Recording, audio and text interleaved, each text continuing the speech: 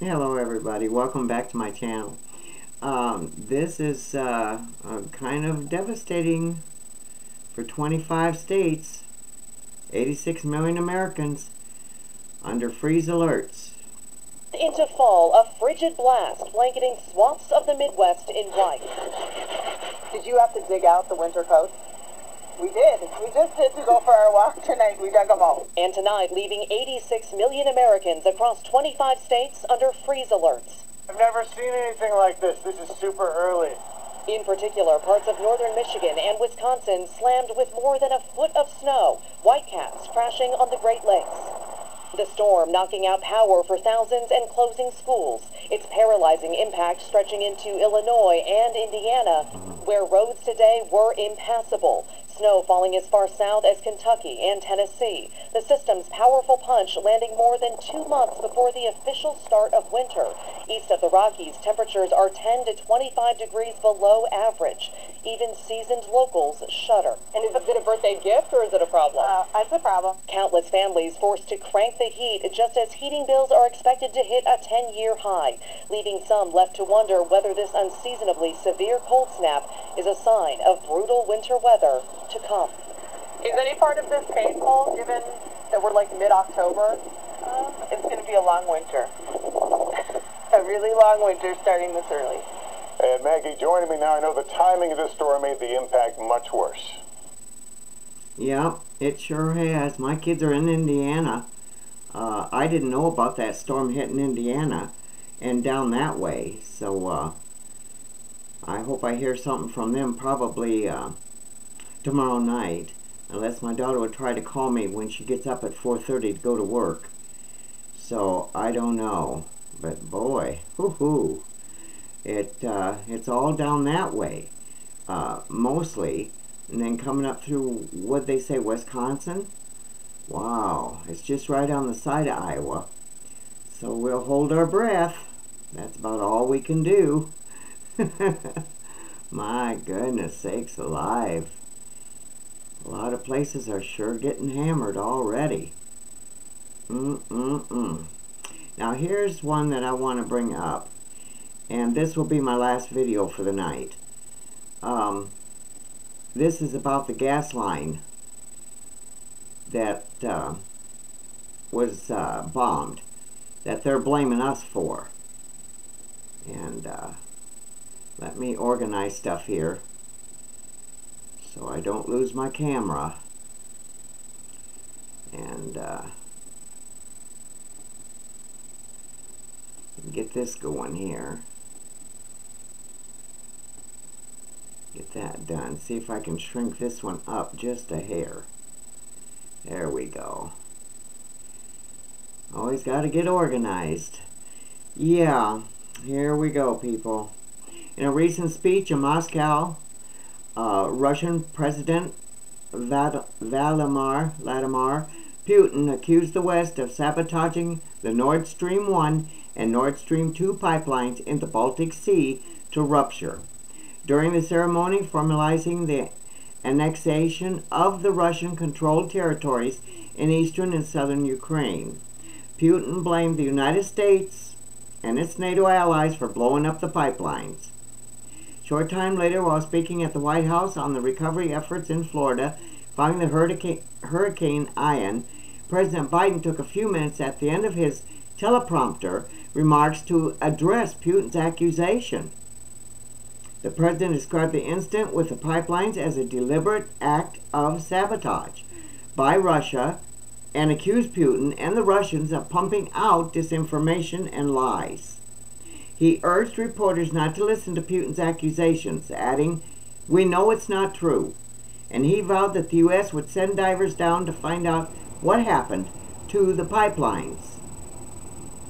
Despite the president's vehement denials, some wonder if the sabotage of the pipelines may have been the work of the United States, including Fox News host Tucker Carlson, who suggested on his show last Tuesday that the White House could have been behind the explosion. Now, Tucker Carlson, why would he do that? I watch him. I missed that part. Fueling the conspiracy are remarks Biden made during a press conference before Russia invaded Ukraine. In a press event at the White House just weeks before the invasion, Biden warned that if Russia invaded Ukraine, there will no longer be a Nord Stream 2, adding, "We will bring an end to it." I remember that. You remember that? I remember that. When asked how the U.S. could end Nord Stream 2, since the pipeline was controlled by Germany, the boastful Biden said, "I promise you, we'll be able to do that." I remember that now. Yes, I do. At this point, there is no evidence that the United States or NATO was behind the incident. On its face, it makes no sense for either to risk escalating tensions with Russia, especially at a time when Putin is threatening to use nuclear weapons. But you can understand why the questions have arisen. This is the problem with destroying the credibility of the U.S. government and its institutions while tossing around the word disinformation like confetti. Doubt inevitable creep. And that's it. Doubt inevitable creep. Something is not right here. You feel it, I feel it. But I remember that. I remember that. I don't know if I did a video when Biden said that, though. I'd have to go through my videos. Yeah, but I remember him saying that.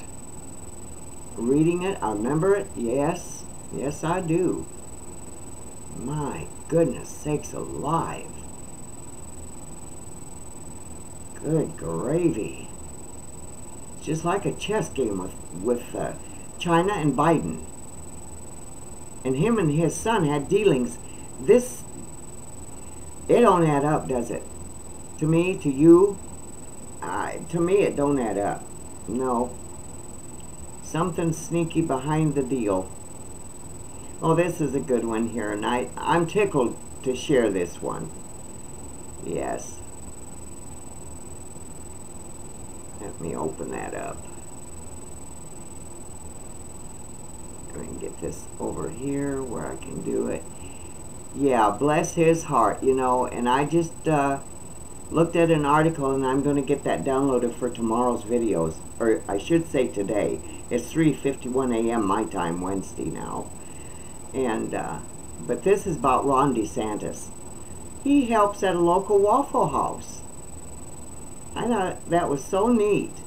Last Saturday, Florida Governor Ron Desantis cooked breakfast for first responders dealing with the recovery efforts in Charlotte County in the aftermath of the Hurricane Ian.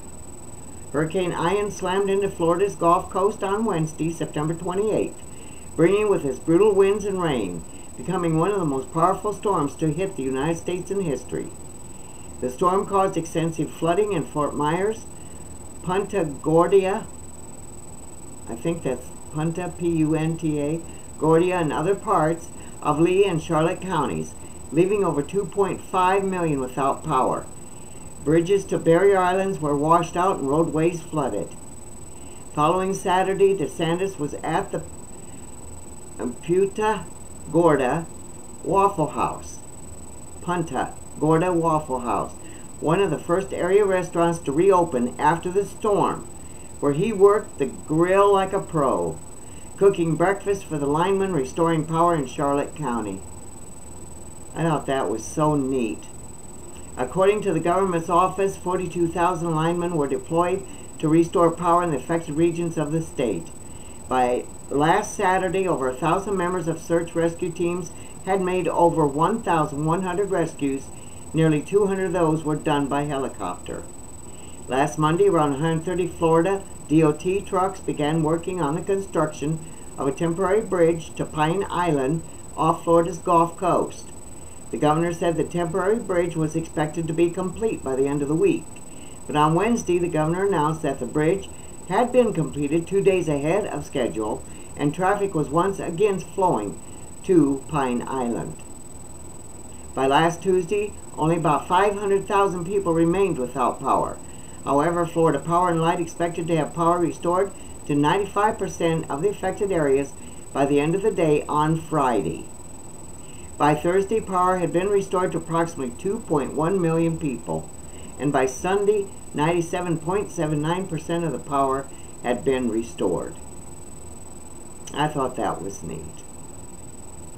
And from what I supposedly have already read, Ron DeSantis is just climbing that pole really, really fast for his work that he done for when Ian hit. You know, I mean, he really tended to business. You didn't see Biden and Vice President, whatever her name is, I keep forgetting it, go to the border to tend to business, did you? No. Well, people, it's a short video, and I'm sorry, but I'm going to say goodnight.